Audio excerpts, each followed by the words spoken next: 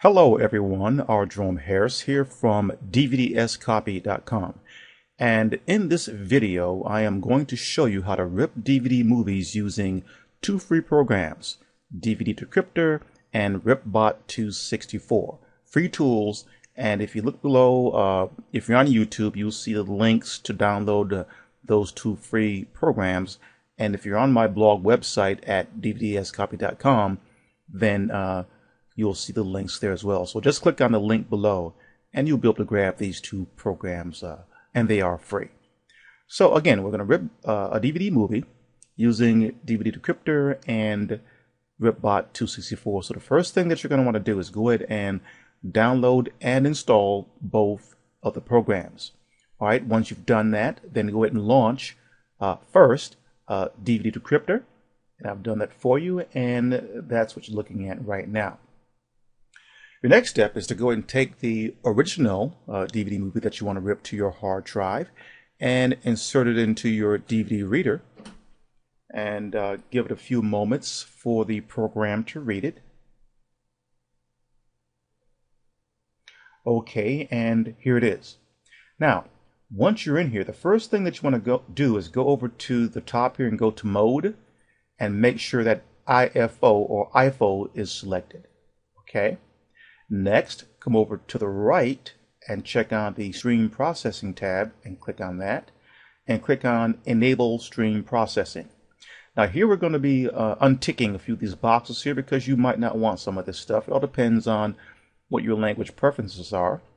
If you don't want subtitles on your RIP DVD movie, go ahead and untick these here. And as you can see here, these are the English subtitles and the Spanish subtitle. And you may leave the other ones here checked. You can even get away with unchecking that one, but I'll leave it unchecked. Rather, I'll leave it checked. Okay? Once you've done that, pay attention to the destination folder, because this is where the ripped movie is going to reside. And in my case, I have it pointing to my C drive. So the program itself is going to create a folder called, the movie in this case is Guilty by Association, and it's going to create a directory by that name and a subdirectory. All right. Once you've done that, go ahead and click the Start button. And at this point, DVD Decryptor goes through the process of ripping or decrypting that DVD movie and is placing it into this folder here. All right. So rather than have you watch this entire process, I'll go ahead and fast forward the video up to the point where we're almost done with the ripping process. And as you can see here, where it says time elapsed and time remaining, it's a fairly fast process. We're talking about 8-7 minutes for to rip this full-length DVD movie.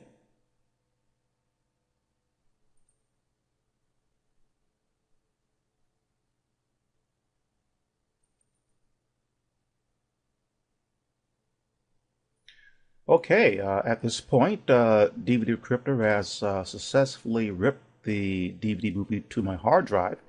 And let me click on this to dismiss this dialog window, and let me drag in here that folder. So there's that folder on my C drive, and here's the movie. And inside the movie, there should be a folder called video_ts. And inside that folder, you will see some IFO files and some VOB files. And the file that we're going to focus attention upon is this very first VOB file. And you know it's the first one because they're labeled as such: 1, 2, 3, and 4. Okay, so our next step here is that we're going to convert this into another file format, and we're going to use RipBot264 to do that. So your next step is to go ahead and to close out this program and launch RipBot264.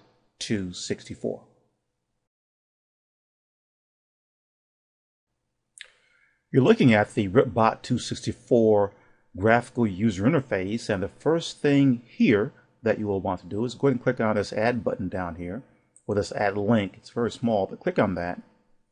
And then I want you to navigate to the location of the folder that DVD Decryptor had created when we ripped that movie. So in my case, it was on the C drive, so I'll go there, and there it is.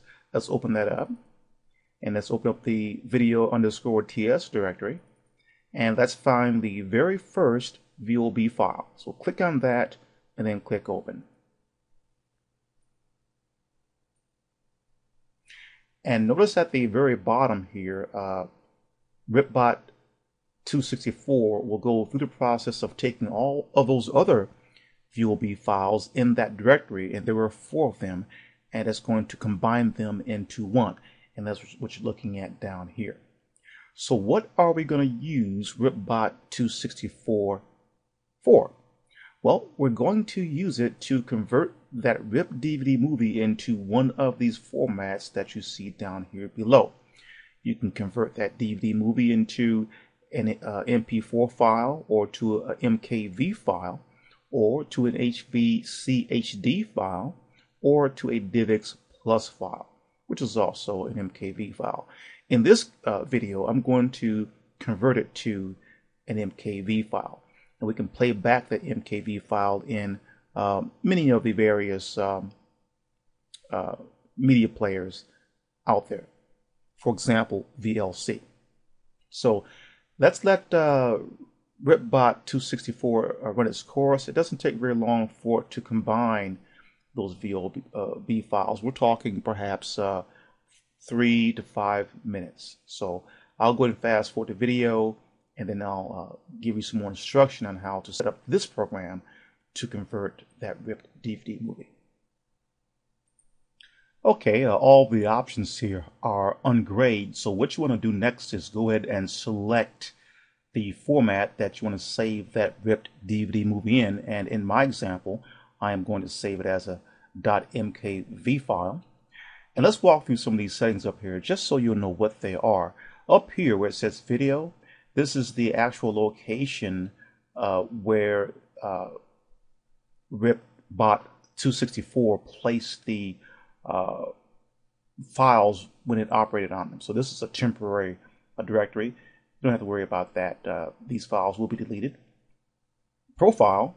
This is basically asking you, okay, how do you want this movie converted? So if you pull this down here, you can convert it to some simple mobile device, an iPod Classic, or Zoom, to Apple TV, to play back in a PSP format, to play back in high definition in an iPod or an iPhone, high definition interlaced, progressive, or to a PC only.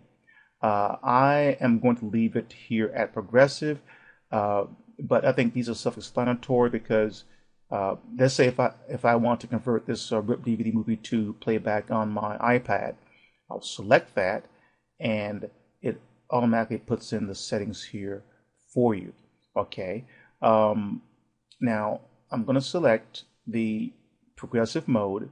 If you would have to select interlaced, interlaced is basically saying if you ever see a movie that you've copied and you see that it's has lots of square pixels on it, well, by selecting the interlaced setting, you're basically improving that. You're removing some of that. So I've never had to use it. I usually keep mine at progressive, and so that's what I'll do. These settings down here, frame rates and everything, don't worry about those. Mode, where it says CQ, I find that it's better to leave it on CQ and select something between 20 to 22. 20 is a good compromise. This is basically a constant quality is what that stands for. So your video is going to have a nice even look and sound to it if you select constant quality. Audio is the same thing as the video section. This is just a temporary holding container. And so when RipBot264 converts that the RIP video along with the audio, it's going to put it in AC3 format. So you can leave this the same as well. The profile here where it says Xcopy, this is associated with my selection down here of .mkv. Pull this down, you have different profiles here. I won't go through all of them. I just recommend that you keep it at the default settings unless you know what you're doing. These other settings down here, you don't really have to worry about. I would say leave those as they are as well. And some of these you can't select anyway. Now, it's almost hidden here, but you can also click on this and select a cover. So say if you had a movie here and you went on to the internet and you downloaded a cover, you can click on this ellipsis here, navigate to that cover you've downloaded it. It would have to be in a JPEG format, and select it, and it will be included on your converted movie. Selectable subtitles over here. If you click on that, you can add subtitles if they were listed here. Okay. Now, once you've done all that, then your next step here is to go ahead and click the Done button. This output section is telling you where the converted movie is going to reside, and in my case, it's going to reside on my desktop. Okay. Next step, click Done. And then once you've done that, RipBot264 is basically giving you another chance to go back and change some stuff here, and you can do that by clicking Edit. It takes you right back. But if you're sure, you click Done and then click Start.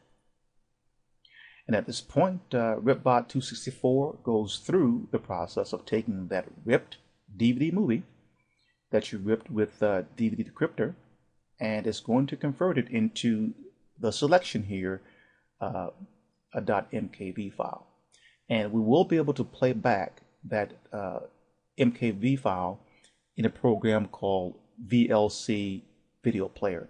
And I'll include a link to that. It's free.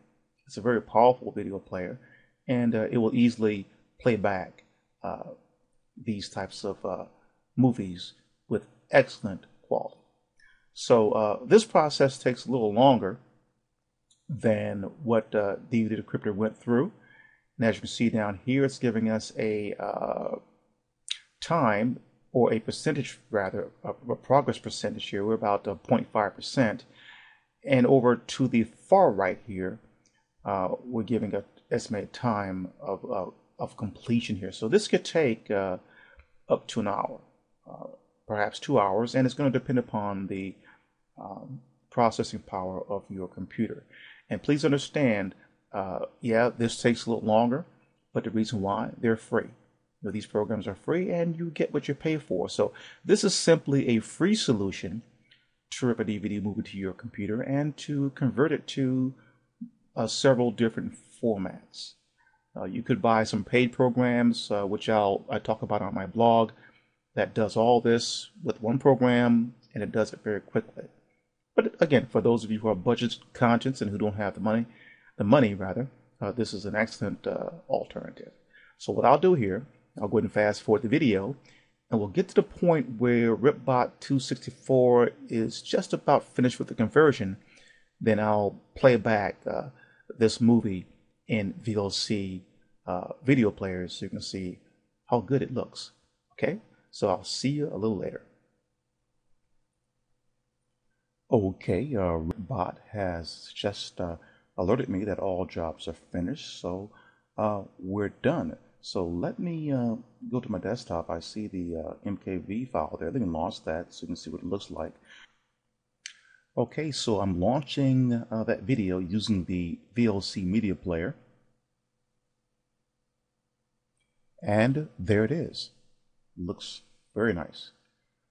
Okay, so that's it. I'll have the links to DVD Decryptor, RipBot264, and the VLC media player right below this video if you're watching this on YouTube, and they'll also appear on my blog at dvdscopy.com. Don't forget to visit the website. There's a whole lot of other great articles there, free guides, and software. This is R. Jerome Harris talking about ripping a DVD with RipBot and DVD Decryptor. Thank you for listening.